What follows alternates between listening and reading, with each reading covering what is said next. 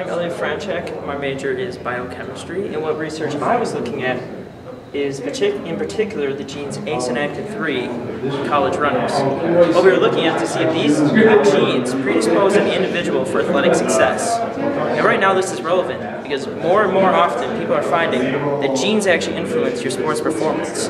You can train as hard as you want, but your genes will put a limit. And what we're looking at is these two genes in particular, and if they predispose you to do better or worse.